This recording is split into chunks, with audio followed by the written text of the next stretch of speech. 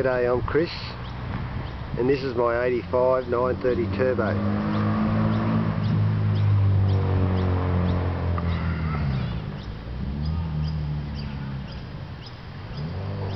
I've owned it just on 10 years.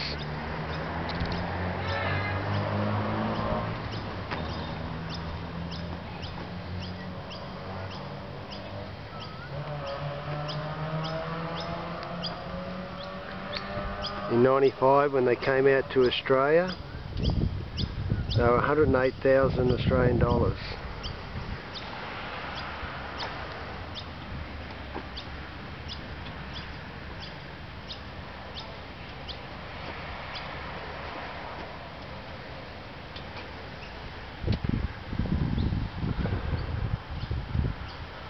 It's 3.3 litre,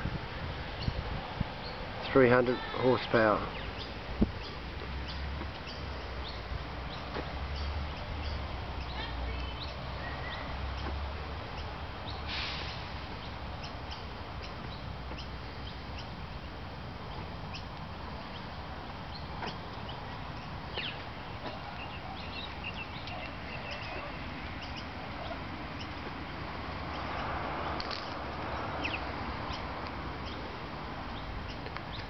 Just a few little things that I've done with the car. When they came out with 7-inch fuses on the front, 8-inch fuses to the back. And then later on Porsche brought out a 9-inch. So I put the 9-inch to the back and put the 8s to the front. Just gives it a bit more of a fatter look.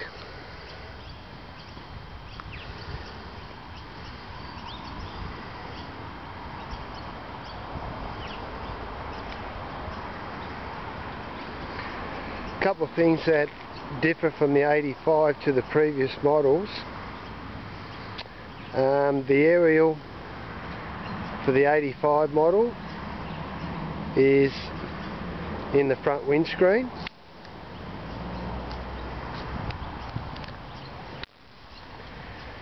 And as you can see by the interior,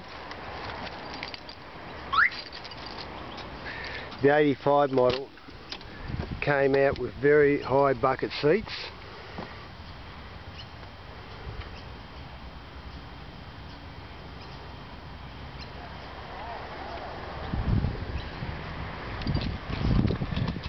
Now I just want to tell you a couple of little things for anybody that's ever thinking about buying a 930 Turbo because they're air cooled. I'll just show you something here. This is your temperature gauge, and you can just see where my finger is. There's a little mark there.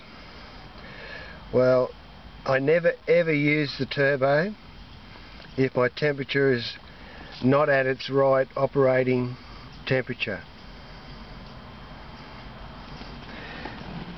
So I always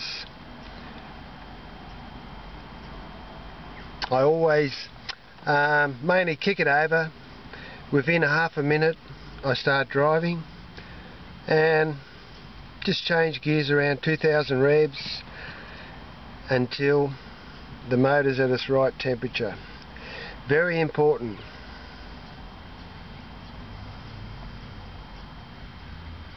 And one of the best things about these, well, the turbo doesn't really come on until about 3200 revs, so I can be driving at a very hot day. I never ever use the turbo when it's a really hot day, and if I'm out in the open road I can be in 4th gear, 140 k's, and it's only doing 3000 revs then. The turbo's not even being used.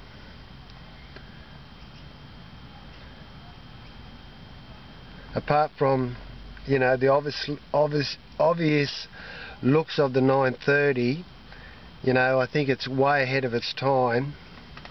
Not only is it a great looking car, they're just a fantastic car to drive, and obviously a fantastic car to own as well.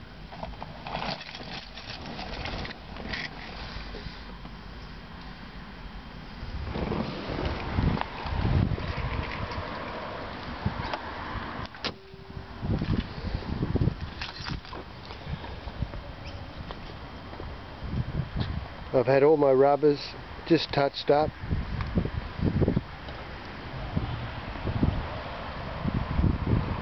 Put a nice dual exhaust on it. Gives it a really nice throaty sound.